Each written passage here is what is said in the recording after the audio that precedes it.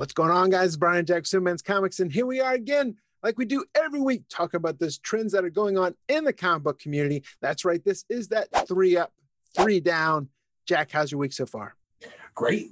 We just did an amazing interview for the brand new episode of the Simple Minutes Comics and Friends podcast with Boom Studios CEO Ross Ritchie. So that was exciting. I'm definitely still on like a comic high from that. Excited to talk about the moving and shaking going on in the comic book market. And again, we've got 3 up and 3 down to talk about this week, and some more abstract stuff to talk about within the hobby. Yeah, so that Ross Ritchie interview we just got done recording. That will be on the channel later this week. We also want to remind you that that'll be available on the audio podcast. It'll be long-form content. We're going to cut it up for you and more digestible on YouTube.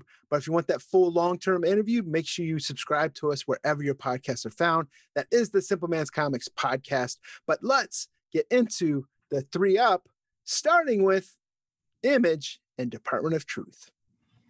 A lot of rumors swirling around Department of Truth, specifically coming from the Key Collector Comics app, which exclusively put out, I have to call it a rumor because we don't, other than the Key Collector Comics putting it out there, that's all we have. But they have reports coming in that Department of Truth was the subject of a bidding war and has been optioned for a major film with a major star attached, or film or TV. And this has been enough to really send that book flying. We've seen all the cover price copies selling out.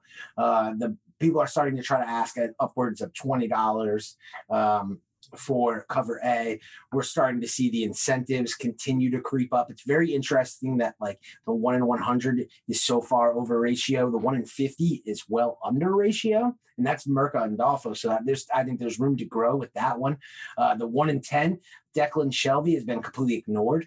The In-Hyuk Lee actually does pretty well and goes for ratio. So I certainly think that the big name artists have a lot to do with it, but I would pay attention to those 1 in 50s and 1 in 10s. That's kind of like some low-hanging fruit, as well as a lot of exclusives that are selling out. We sold out of our Department of Truth exclusive.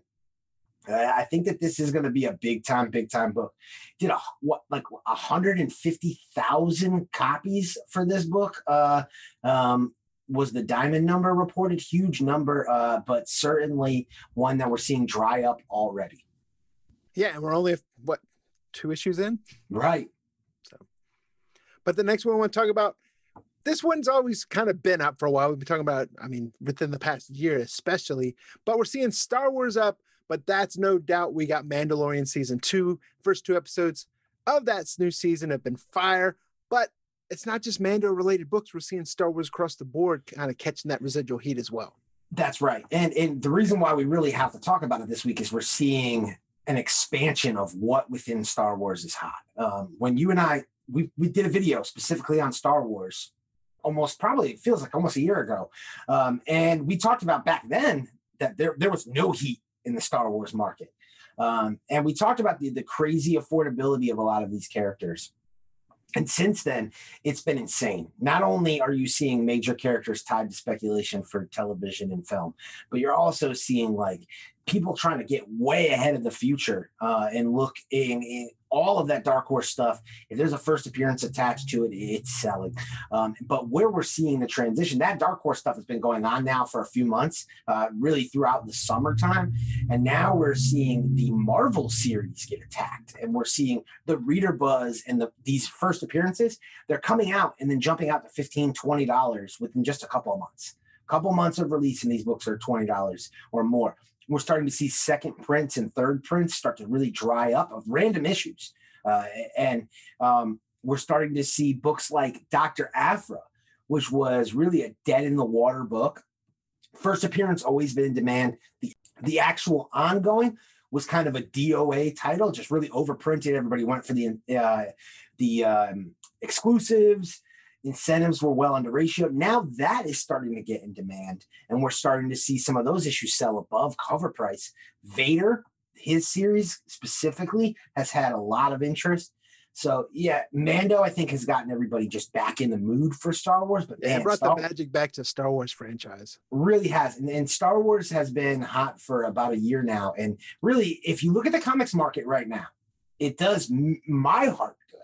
And I know it probably makes you feel good to sit here and look and go, if you're to ask honestly, what are the two hottest properties in comic right now? It's Star Wars and Ninja Turtles. Yeah, and speaking of those, because we talk about nostalgia on here, me especially, everyone knows I love the 80s. We're seeing those 80s properties on the upward trend as well. Yes, that's right. So I really kind of cheated here because I almost wanted to say Ninja Turtles. But we talked about that. We've talked about that several weeks. So I'm going to touch on the fact that Ninja Turtles heat is expanding much like we just talked about Star Wars. The ongoing really got everyone back excited last road. And now people are jumping into the Mirage series. Late prints in the Mirage series are selling out. Issue 7, which has the origin of the Turtles. Also, first appearance of the Ooze, not to be slept on as a first appearance. That issue is taking off. We're starting to see the first appearance of Casey Jones take off.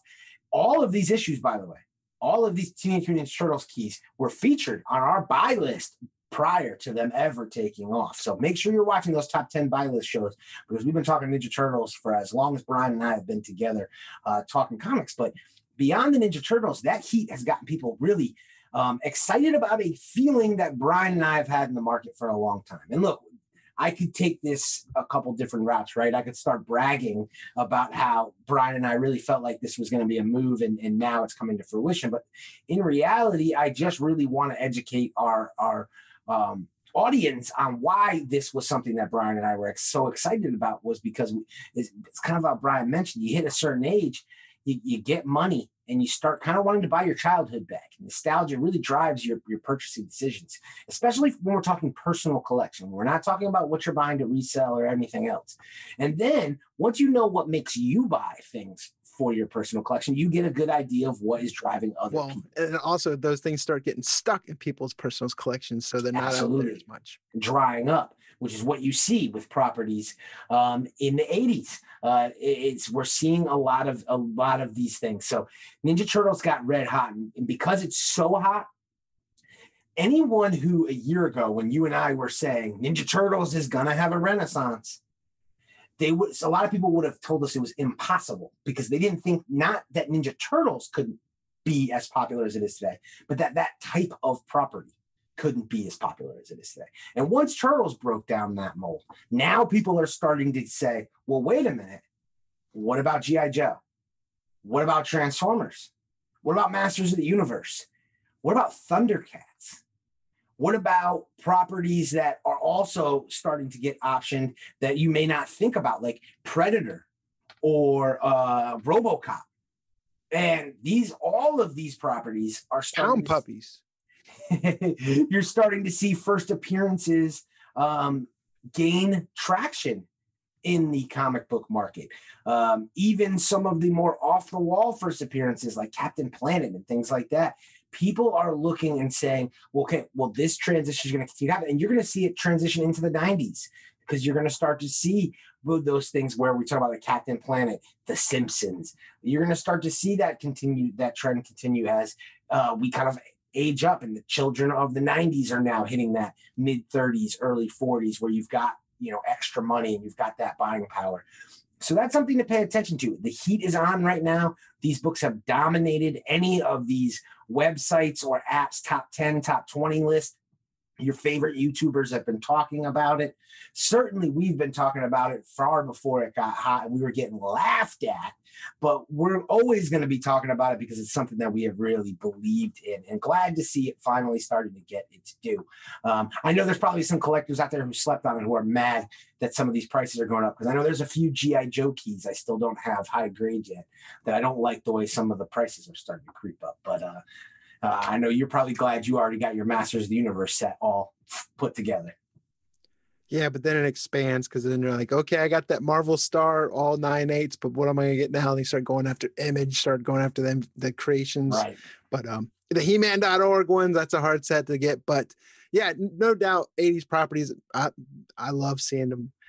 Like you said, bittersweet, because I love seeing them get up in the community, but then it makes it harder to buy stuff. But either way, we're going to transition over to those downward trends for this week. And here's one that is up, down, all around, but it's down right now. And we are talking Deadpool. Yeah, and I'm probably going to catch some heat for this. There's some Deadpool diehards. Every time we talk Deadpool, seem to give us shit. But here's the reality. A couple of years ago, not that long ago, you couldn't buy a Deadpool back issue in any sort of bin. And I don't care if it was in a first appearance or there wasn't a major reader buzz, just every Deadpool issue seemed to sell out on the shelf. And if they were in back issue bins, they were in back issue bins for above cover price. You were seeing $5, $6, $7, $8 prices. Had that Ryan Reynolds craze going. Right. And now we've been seeing these daily sales from Midtown Comics. It's something that really struck me. The other day, they did a 99-cent sale. And when they do that, they're mostly clearing out titles that they have a lot of that don't sell well. You usually see the same titles: Action Comics, Detective Comics, which are great series, but don't sell as well as Batman. Superman usually makes that list. And then you'll see your small characters like Hawkman and things like that. Yeah, Mosaic was on there. I went through like 79 pages of data to come to this conclusion. But the one that shocked me was Deadpool. Everything Deadpool was on there. Regular price variants, the legacy books, 99 cents. And that is never something I've seen before.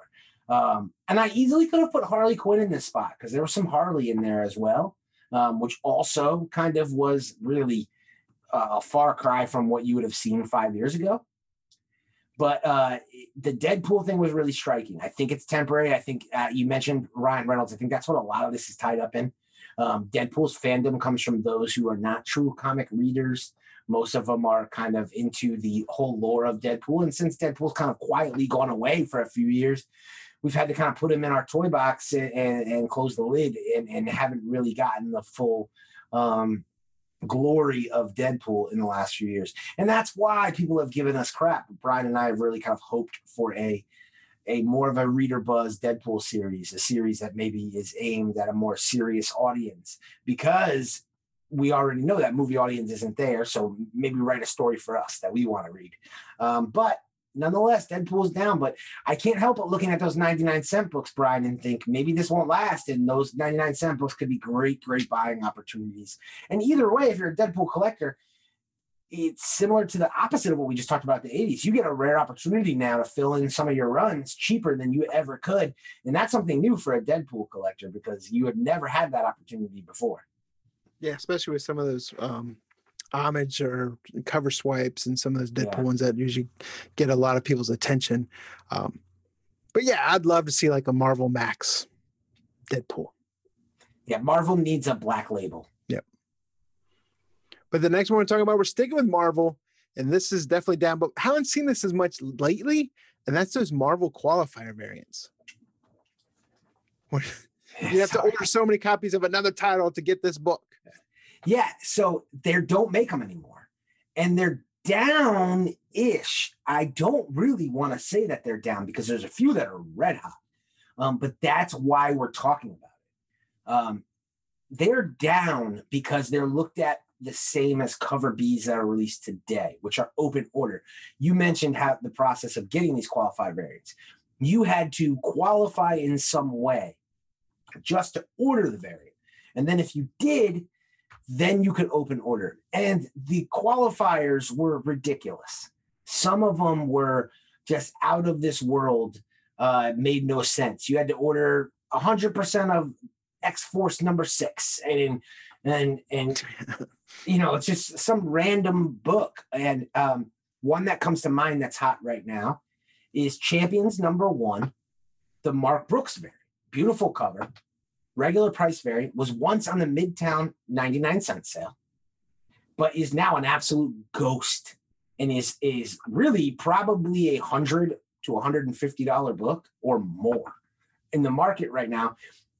I've heard people say, and a shout out to the people who really brought this book to light, which would be the Mighty Mel V YouTube channel and the Drunken Chat with their segment, The Raw Report with Ultra Maximus, that they really highlighted that this book probably has less copies out there than the 1 in 1,000, because the 1 in 1,000, anyone who did a store exclusive got 3 copies of. In order to qualify for this book, you had to order 200% of all new, all different Avengers number 9. Now that sounds like, well, that's easy. This is a number 1. All New, All Different Avengers #9, you may remember, is the first appearance of the new Wasp. So that was a first appearance we all saw coming. She was on the cover. So that was a heavily ordered book. So this is what Marvel would do to retailers. They would stick you with a requirement that you had to order double what you ordered for a heavily ordered book in order to just order one or more of these Mark Brooks. Most didn't qualify and most didn't care. So the only people who really got this book are large retailers, and your Midtown Comics, your My Comic shops, and they've long since sold out. And the book is in collections and it's dried up. But that is just one example of probably dozens of books like that, Brian, that are really just ghosts that people don't realize. And at the time, we don't even know to look for them now, because they were dollar bin books. Yeah, and it was a pain in the ass as just a comic book reader or a comic book collector, because I'd go to my local comic shop and they usually carry a lot of stuff, especially when it comes to Marvel books. And you would just think, well, they're going to have it. And you go in there on New Comic Book Day and you're like, hey, I'm looking for this variant. And then they'd be like, yeah, we didn't get any of those because you'd have to order so many copies of this other one that we didn't do. So we weren't able to get this one. And it was just nuts, because just like you said, the requirement would be strange. It would be like some like off-brand other title, other issue to get, and it just drove people nuts. And I don't know too many people, readers or retailers alike, that were happy with that. Right. So I would love to see one of these online resources, whether or not the Drunken Chat wants to go into it in more detail, whether it's Key Collector or Comic Book Invest, one of these Cover Price, one of these resources to go in more depth about all of these qualifier variants, because I think that there's a lot of opportunity there with a lot of books that are probably really cheap, but wouldn't be cheap if people realized how kind of not available on the mass market they are. As soon as people found out about this Champions book, all cheap copies that were available dried up. And then I monitored this book for 2 weeks while nobody put a single copy on eBay, even though it was posted on Instagram. That tells you something. That really is a rarity. So I think that is something that can apply to so many of these qualifier variants. So shout out to the folks at the Drunken Chat, Mighty Melvin YouTube channel, for thinking outside the box with that one. Definitely something to pay attention to, because, yeah, you're right, Brian. Those books were a pain in the ass for collectors. They were a pain in the ass for retailers, but they could be profit now. Right. Which that's going to get us to the last downward trend this week. Now we know there's a process of attrition. We know the comic book industry from behind the scenes, from the creator standpoint, it ebbs and flows all the time. But right now what's down is we have DC that's actually losing writers to Image Comics. Yeah, and it's definitely a process. This, to me, it really harkens back to that kind of manifesto that Robert Kirkman put out all those years, where he said, for the game to work well, you should come in, you should make your name for yourself at Marvel or DC. And once you've made your name writing their characters and telling their stories, then you should take that name to a creator-owned publisher, whether it's, Image Comics or Boom Studios or IDW or Aftershock, Omnipress, or any of the other great publishers that exist out there. And you can then sell your own books and your own characters and your own stories. And sometimes it works that way. And sometimes it works in the reverse, where we see people kind of make their name in the world of creator-owned. And you and I talk about books like Kanto. Yeah. I love David Boer's writing. You can't tell me David Boer couldn't write a Marvel or DC book and write it well. So, you'll sometimes see that transition. But there are two major names. And we are talking about, of course, Scott Snyder and Geoff Johns, who are moving to Image Comics to start their own imprints. Neither have closed the door on ever working or writing for DC again. Scott Snyder has more concretely said that he thinks he will do some projects with DC in the future, but they're really going to focus on their creator-owned titles. And the Geoff Johns imprint, interestingly enough, was originally supposed to be a DC Comics imprint under Vertigo. But there are some rumors recently that that's no longer in the project, in the works, and it's actually through Image Comics. And I think that these are two major creators who have done so much for DC, and will be immediately in demand in the world of creator-owned comics. But the interesting thing is the power vacuum. Who is going to now fill that void for DC? James Tynion has definitely stepped up and shown that he's capable of stepping in and filling Scott Snyder's shoes. And I think that's what we're missing, is who is going to be the guy who's going to take that Geoff Johns role? Who's going to be that they need? You got to have 2, 3, 4 big artists or writers. I certainly think Tom Taylor is a guy with the potential. He's done an amazing job with Suicide Squad, and I still think that there's more he could be doing. I think he could be Justice League. I think he could do a great Superman. I think he could do anything. Brian Michael Bendis, what are their plans for him? Is he going to still stay within his corner, or will he expand out? But certainly, I think if you're DC Comics, you expected this at some point. But I think that it's going to cause a shift in the market, because as they become successful, I do think there is going to come a day where, Donny Cates may move from Big Two to just doing creator owned and things like that. I do think that advocates imprint. Right. I do. He could probably do it right now if he wanted to. I just think he's having too much fun writing Venom and Thor. But, he certainly has the name recognition to do it immediately. Right. So there's 3 Up, 3 Down this week. Like we mentioned at the beginning of this video, stay tuned on this channel. If you're not subscribed yet, please subscribe. That way you'll be notified when that Ross Ritchie interview hits this channel. There's some great information in there.